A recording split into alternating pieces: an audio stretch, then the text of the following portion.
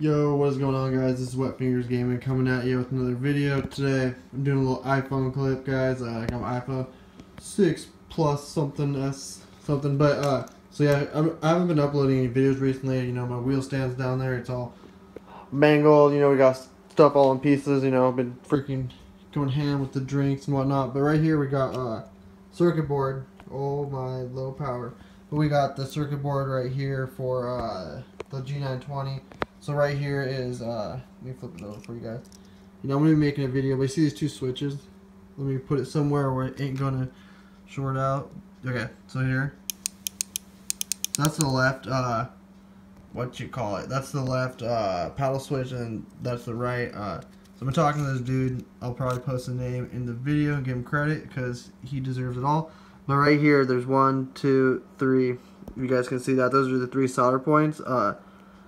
So the ones you want to use when you're doing this would be that guy and that guy. You want to leave that one out of it. That's what he did, so I'm just going off him, and it's gonna be rad. But so right now I'll just show you this really quick. This is gonna be a short video. So I did get a shifter, and it did come in. It's kind of loud, you know. See this bolt right here? See how it's threaded all the way through? It's absolutely loud. But that's alright. I mean, it's loud, but I'll probably end up filing it down or putting some. I'm not even looking there. Filing it down or putting like some silicone or something on it. Like maybe I was thinking, what's it called? Holy crap! Cutting boards are made out of it. I forget what it's called. Yeah, that kind of plasticky, smooth material. What is it called now? Gosh darn it! I work with it all the time. It is I don't know what's called, whatever. It doesn't matter. But yeah, so I turned the ebrake upside down, guys. So right here, you see, let me see. See that switch right there? So when I pull this back, it pushes the switch down, which I got, crap, sorry, iPhone sucks. But I got so lucky, like watch. It goes, it's like, there's no way it's going to make. And then it somehow makes, and it goes all the way down and pushes the switch in. You know, I followed some videos online. I mean, I was absolutely stoked on this. I mean, look at this. Look at the angle. Goes in and barely. Oh my God! Sorry about the focus. I hate watching videos where the focus sucks. But so it's going. It barely touches and it forces it down. But I really couldn't figure out what to do with this. You know, where to mount the switch and everything. Or, you know, the rest of this was pretty easy. Let me get farther away. I am so sorry about the focus too, by the way. It sucks. But, yeah, I just really didn't know about the rest. Everything else was pretty easy for, you know, I took off the back master cylinder, whatever you call it. You know, I was thinking about leaving it on and filling it with hydro fluid and adding, like, a little reservoir and have it pump so you actually do get the feeling. But I decided not to. Yeah, so all I did is I took a little washer right here. It's about, I'd say, 1.5 inches in diameter. And it has almost just about the closest I could get to the same diameter as the bolt running through it. So, so yeah, what I did is I put that right there, and then I put three nuts. You can see them. I put the red tape over it, electrical tape. But the reason I did that wasn't for looks, just so it'd help underneath the wires. Shit. So underneath the switch, I used, you can barely see, sorry about this, guys, but you see how it comes close and it gets really close to at the bottom, like, what it brings in some, it used to get caught on the nuts, this little, so it's tin, it's like, venting ducts, so I got those, and I got some tin snips, and I cut out 4 pieces of them, and then I bent one at a time to the right shape, and then once I did that, I put some tape over it, because it's kind of sharp, and it looks a little bit nicer, but I was going more for, you know, just helping it hold together because they were kind of flopping around. I didn't really do it for looks, but I did do the red just because it matches. But I already had it lying around. Otherwise, I would have just left it metal. Like, as you can see how sharp those edges are right there. You know, I don't want to get cut or anything. So electrical tape definitely worked out. So yeah, and I drilled 2 holes in it. So we got the 4 layers of tin running, or really thin aluminum. I don't know if it's tin or aluminum. Anyways, but yeah. So it's running 4 right here, 4, and then when you get to this last one where I drilled the hole, I actually cut it so there's just one, so it has a little bit more play, so it gets pushed back a little more without breaking the button, if you know what I'm saying. And then we put the spring in here. It came with the spring, but I don't have the special tools to snip, like the clips, you know, to release them. And I couldn't get it off, so I just said screw it. And I went out and bought a different spring. You know, it feels really good. You know, it's not too tight, but it's definitely not too loose. I mean, it has some resistance to it. I don't want to be throwing around my wheel stand. I'm going to have to figure out a way to mount that. Crap, sorry about the focus again. Then it mounted it right here. It came with the screw. And it's weird, it's metric. So it's M8 and then 125. So if you guys know your screws or whatever, it's like, I don't even know, 8 millimeters and 125, I guess, is the thread count or something. And then added, let's see, where are we at in here? So in here, added a washer. You can see one on the outside right here. Sorry about the focus. I can't tell you guys enough. I mean, I hate watching videos that have crappy focus, but this is from an iPhone. So there's a giant washer on the back to kind of hold everything in place.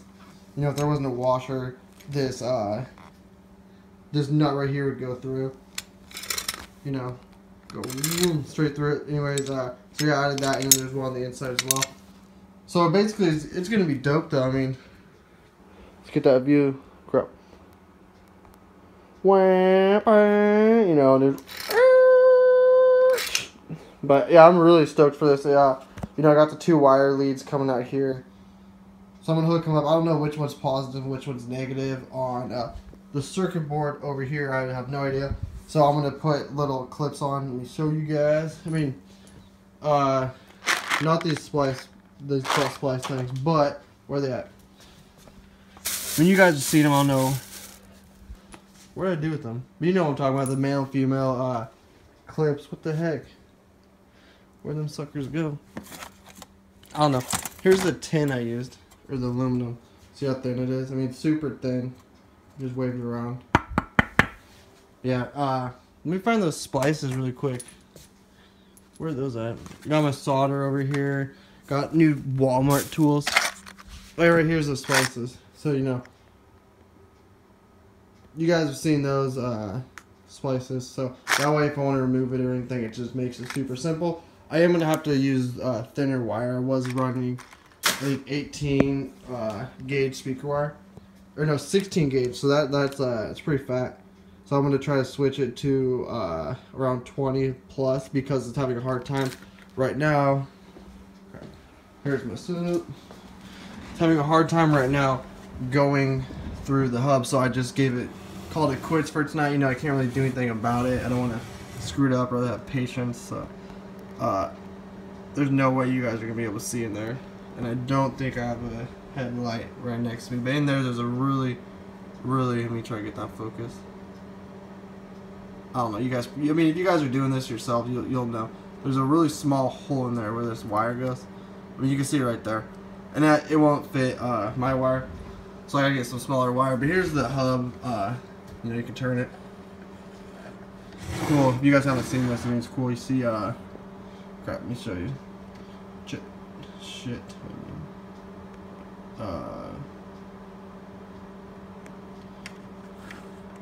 So when you turn it, you can see the motor. I mean, I wish I could turn my light on. I don't know how to do that. I wish I could. But yeah, the light ain't going off. But yeah, here's everything. Right here are the motors. They got the anti-backlash to Shing helical gears, which if you guys don't know, you got like your straight cut gears, and then you got your helical cut, which kind of, you guys should look it up. It's kind of actually pretty cool. But yeah, we took this apart. You know, here's the top of it, and then over here, I'm not going to flip it around because all the buttons will fall out, but that's where the circuit board attaches to. And then to bring everything together, you got your paddle shifters, which I might do something cool. I might try to customize it or something, add a little flavor to it, if you will, but at the same time, I'm not trying to paint anything like really that crazy, you know. I always wanted to do a little something to make it stand out, but I'm not going to make it all ricer or whatnot, throw some shitty paint. But yeah, that's everything. Oh, look at this. Now, while we're in here, we can just take these off. Weight reduction. I don't use these at all. Dang, that actually be a pretty badass idea.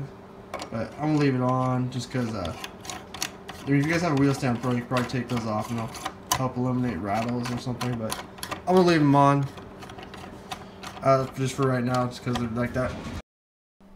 Okay, so this is the first photo I ever took. That you can see the cylinder in the back where you hook up your hydraulic stuff. You know, I tossed that through that, or I didn't toss it, but I just took that off. And then here's the size I use. I use a 6-inch M8125 bolt to go all the way through it. And then right here you can see I have the aluminum strips, or 10 strips. I don't know which one they are. But I got 4 of them. Cut them out. You know, probably inch wide and about 6 inches long. Put them all together, held it on with a vice grip kind of dealio, you know, and then right here taped it all together so it'd be nice and strong, you know, tight. It feels like one piece, you know, but the reason I decided to do thinner pieces is just more malleable. Right here's the inside of the hub. You can see where you feed the wire through down in there, and then the back right here, I'm gonna put a little circle or something on where I fed the wire. You want to make sure to leave a lot of slack. You know, I left like a lot of slack in there because I didn't want nothing to get tangled, you know. And then here's the final result with the shifter, with everything going. You can see the 2 wires sticking out. Mounted the bracket. I tightened the bracket down a lot. It is so tight where it's not going to move. Works out perfect. And on the bottom I put one giant what do you call it, washer on there, and then bolted it to the Wheel Stand Pro. Here's my solder joint I did. I thought it was a pretty good job. It wasn't a cold solder or nothing. Then I wrapped it with electrical tape to insulate it, and then put some F4 tape over it, mounted it up to the Wheel Stand Pro shifter, and then had to think of a way to mount the actual shifter on there. So what I've came up with is I just went to Walmart and I just grabbed some Velcro, and I threw some Velcro on there on both sides, and it actually holds really good. And then here's some more footage I'm going to take right now, so keep watching, guys. Thanks. Okay, guys, and to continue on, kind of talk about the final product really quick. So right here is my wheel, you know. It has a little bit of shake to it now. I just forgot to tighten. There's 3 bolts in here that are really long. Say they're about that long. I mean, you really can't tell with the fisheye, but they're probably 4 to 6 inches long that connect from the base of the hub underneath here all the way down to right here. And they were so tight already, I didn't want to tighten them down, break the plastic in here. But it actually is not that bad. I mean, there's a little bit of jiggle you can see, which is absolutely drove me nuts at first, but I don't think it's worth it to dive back in and accidentally break something. You know, I can still lift it up and stuff. It's fine. You know, I have a lot of threads going in. You know, the minimum I try to do is have 2 threads showing out of the back, which it definitely did, I feel like. But, yeah, so here's the wires right here. Going out of the back, I had to drill a little hole in there. I have no idea if you guys can see. Hopefully you can. If not, I'll up the brightness and it'll be super grainy. But yeah, see how I can push it in and pull it out. There's a lot of play in there. And then I left all of this hanging out, you know.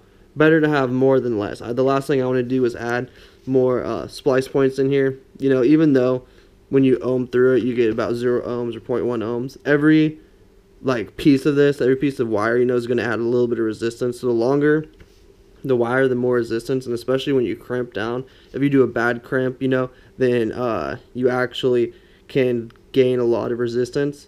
So the whole point of that, you know, you're probably thinking, oh, well, what the heck, why does it have to have such low resistance?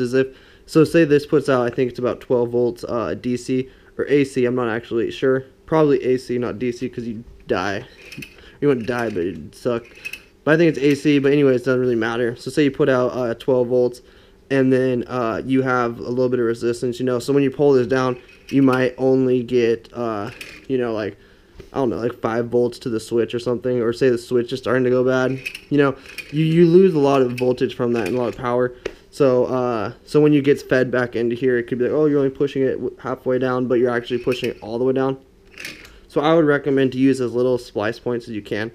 So right here, I just ran this wire, you know, it's not going to make that big of a difference.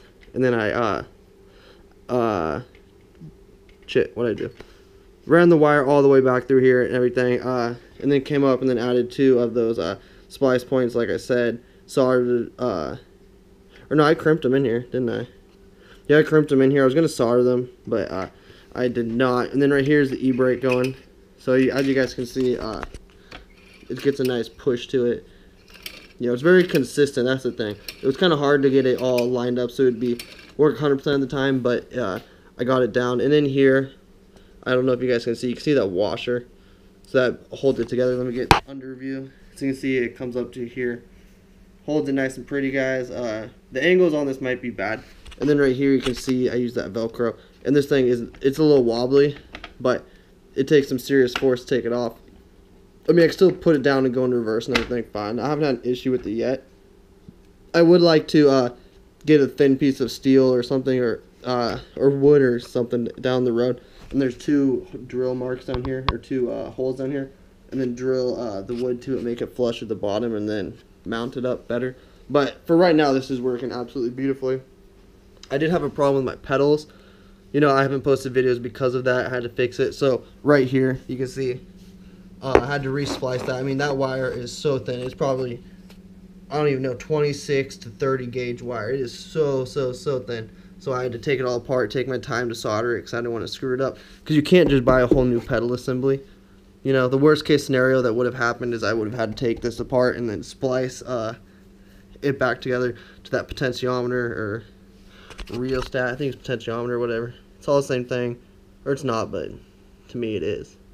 But yeah, so it was basically going and pinching against here. So I ran it underneath and then out, and then this time I ran it on top. So if you guys have it like that, definitely run it on top of the Wheelstand Pro or you will eventually break your wires. I broke my clutch, so my clutch wasn't working, and then my throttle started to get shorted out and touched the brake, and it was a mess. So I'll post pictures of that here of what I did. But yeah, I mean, everything works beautiful. I mean, it's a lot quieter. You know, it's getting quieter and quieter every day. I don't go like this and let go and let it spring up. You know, I kind of hold it, you know. I'm not going to throw it around and treat it like crap, you know. Took a lot of time to do. I did remove this little guy over here. It was not needed. And then this one I clamped down really tight. Or no, I didn't. But I need to clamp it down really tight. But yeah, that's overall how I did everything. If you guys want to know more, let me know. But thank you guys for watching. We're freaking doing it this way. What's up, bro? But yeah, thank you guys for watching. I'll be coming, like, doing more update videos and probably like a how-to and everything. This is kind of like the basics, but thank you guys for watching. If you haven't, go ahead and subscribe. Like this video if you guys want to see a really thorough like how-to video and everything. And thank you for watching. Wetfingers out.